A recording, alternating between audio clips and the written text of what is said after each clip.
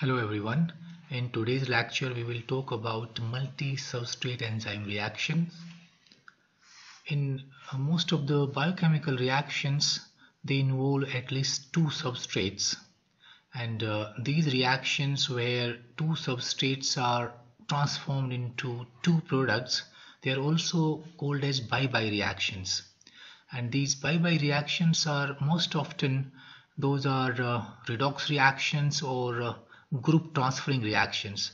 So one example of such reaction could be where one of the substrate is AX and another substrate is B.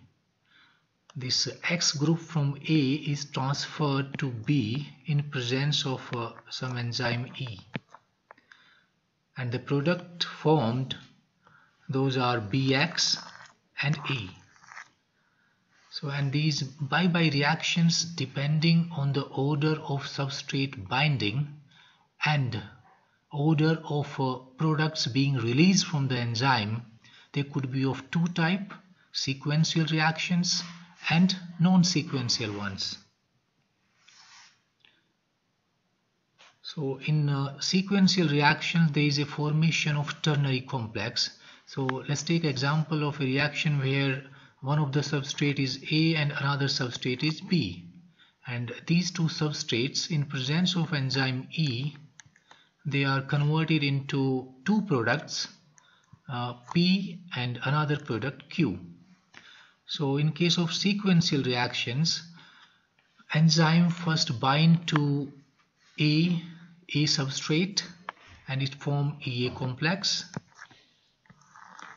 Now this EA complex, enzyme and first substrate complex bind to substrate number 2, that is B, and it forms EAB complex. This EAB is a ternary complex. Now this enzyme E catalyze conversion of A and B substrate to P and Q product, and you have enzyme and product complex in form of EPQ. Now these products P and Q, they are released from the enzyme, and this order of binding of substrate A and B could be first A could bind or B could bind, but the product will be released after binding of both the substrates. So that's why it is called sequential reaction. Sequential in term of first binding of both the substrates and after that releasing of both the products. So that's why you call them sequential reactions. So there are two possibilities here for a sequential reaction. First A substrate can bind or B substrate can bind, and in case of releasing of product, either P can release first from enzyme or Q can release first. That's why there are two types: random order sequential reaction where A or B, either of them could bind first, and P or Q, either of the product can release from the enzyme. So that's why it's called random order sequential reaction. In case of second category, that's a compulsory ordered sequential reaction. There the binding of substrate and releasing of product is fixed. We know that only A will bind to the enzyme, for example, and then B substrate will bind, and then later on P will be released, and after P Q will be released. That order is defined in case of compulsory ordered sequential reaction.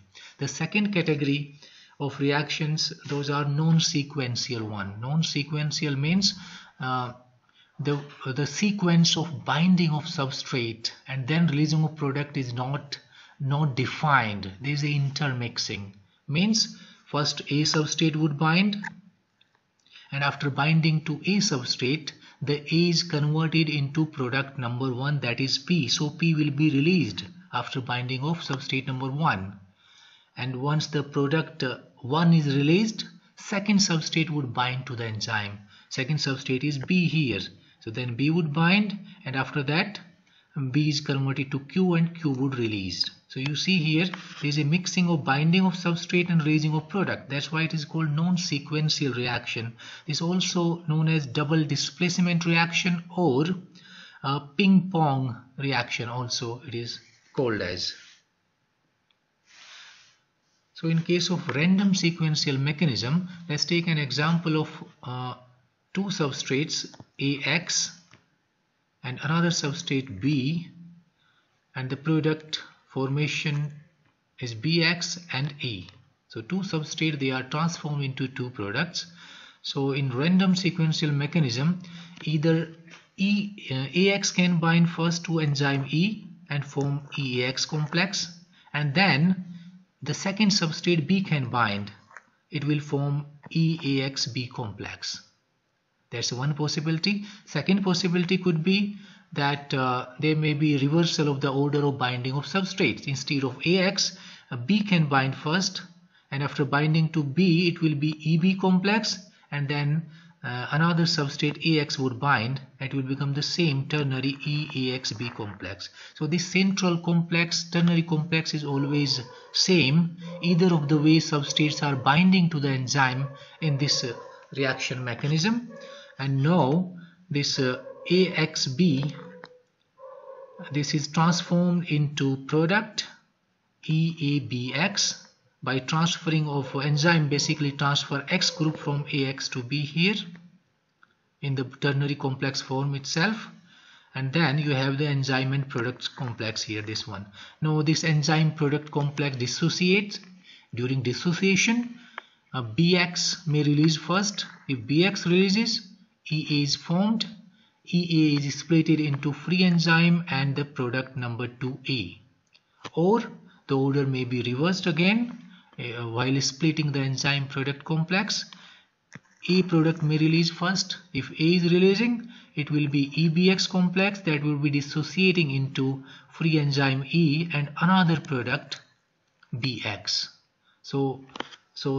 Because of these two possibilities of binding of substrates and releasing of product, this is called random sequential reaction. And it is shown by this diagram, is called Cleland diagram or Cleland scheme or Cleland notation. It was given by an American biochemistry professor, W. Cleland, in 1963, and is the same Cleland who also used dithiotol in order to reduce disulfide bonds in the protein.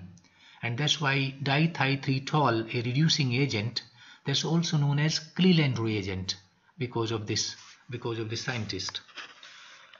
So in this case, in random sequential reactions, the enzyme would have two independent binding sites.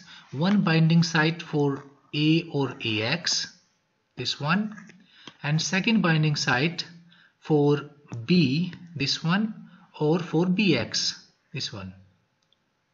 So there are two independent binding sites. That's why either of the substrate can bind first because of independent nature of the substrate binding site on the enzyme.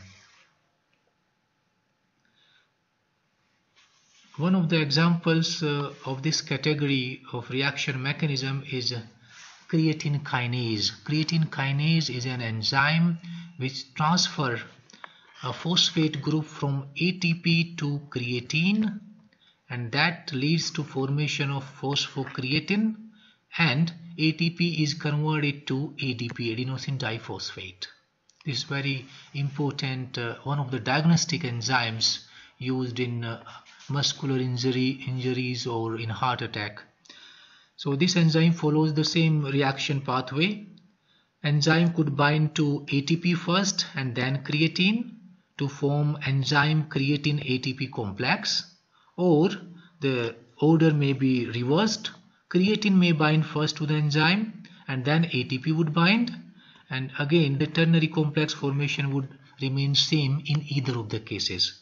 Now this ternary complex formation, in this ternary complex, enzyme catalyze transfer of phosphate group from ATP to creatine. So you have enzyme product complex in form of enzyme, phosphocreatine and ADP. And from this enzyme product complex, either of the product may release first. Phosphocreatine may release first, then ADP may release second, or ADP may release first and phosphocreatine is second. The second category of these random sequential reactions is compulsory ordered sequential mechanism. In this case, the binding of substrate and releasing of product is fixed. But because it's a sequential reaction means first both the substrate would bind and after that both the product would be released. So that's why in this reaction, let's take an example of A plus B, two substrates. They are being converted into two products P and Q. So in this compulsory ordered sequential reaction, enzyme would bind to substrate A first. It will form EA complex, and then this EA complex would bind to substrate number 2, that is B.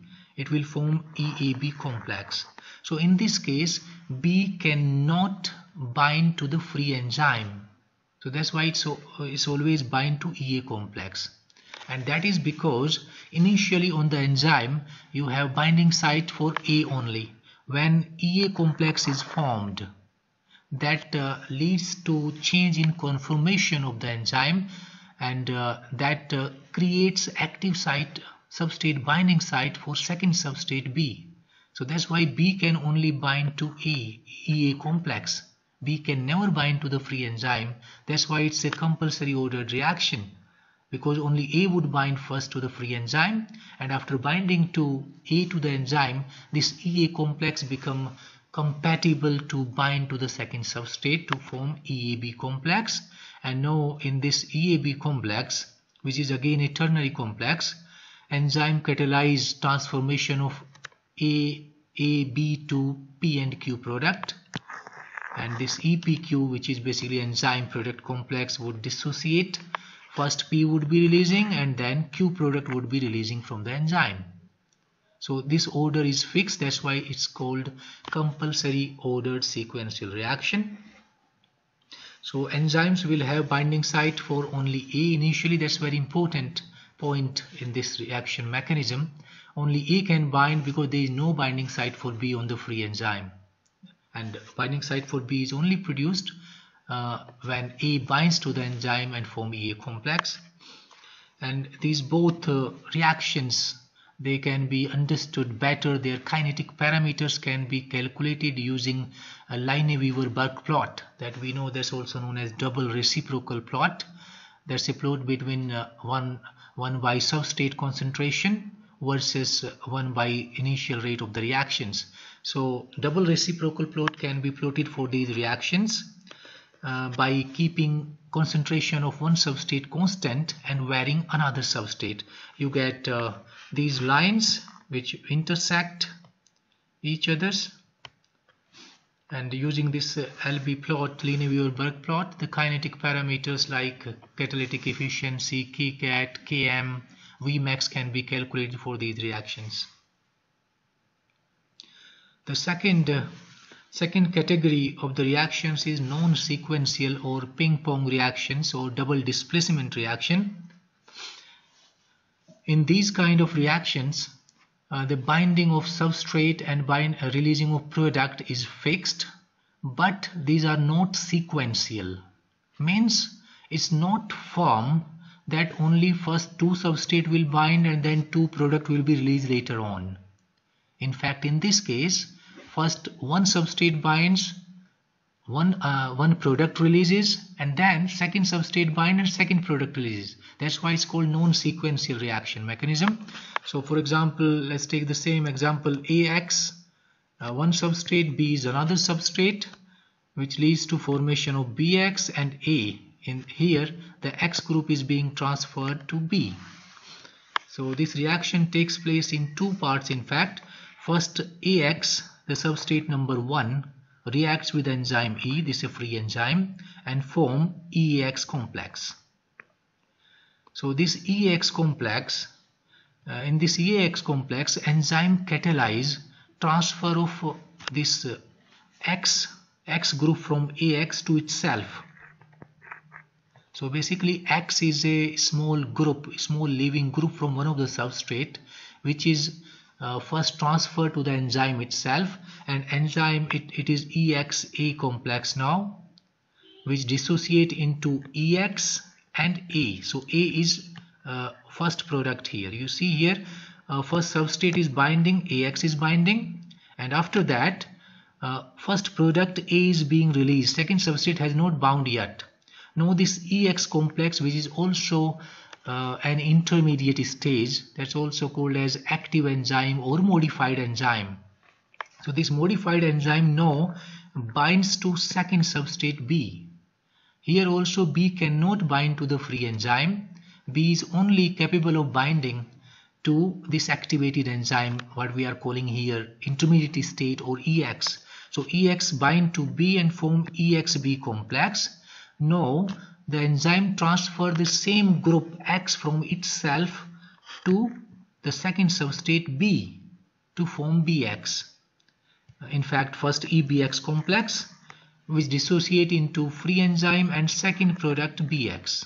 So you see here the order of binding of substrate and releasing of product is intermixed.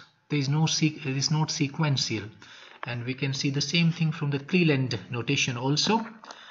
AX will bind to A, form EX complex, which will convert into EXA complex, that will split into product number 1, and EX activated enzyme bind to second product B, form EXB complex, and that catalyze transfer of X to B, that form A dot BX, and here this BX will be released, and in fact this is not A, this is E dot BX. Free enzyme will be released and second product PX would be coming out of the enzyme. Now in this B cannot bind to enzyme E, but can only bind to enzyme when it's modified, is activated. And the kinetic parameters can be obtained by drawing Lineweaver-Burk plot in the similar way like we have seen in earlier case. By fixing one substrate concentration and varying another substrate concentration, you get parallel lines, and these parallel lines, they are used to calculate kinetic parameters for these kind of reactions. So one of the examples of a ping-pong reaction is protein tyrosine phosphatase enzyme. This protein tyrosine phosphatase enzyme dephosphorylate proteins. They remove phosphate group from the protein and use one water molecule. So protein phosphate and one water molecule, they are substrate for these enzymes, and products are dephosphorylated protein and a phosphate group. So these enzymes have basically 4 amino acids in their active site. These 4, 2 aspartic acid, 1 histidine and 1 cysteine.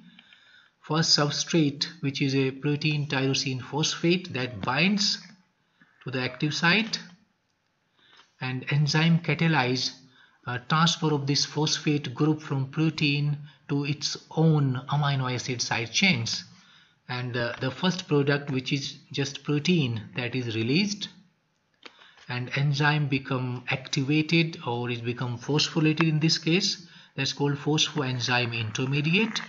Now this phosphoenzyme intermediate is acted upon by a water molecule, and this water causes hydrolysis of the bound phosphate group. So the phosphate group released as a second product from the reaction. In fact, beside protein tyrosine phosphatases, serine proteases also, they follow the ping-pong mechanism for their catalysis. Serine proteases like trypsin, chymotrypsin, pepsin and so on.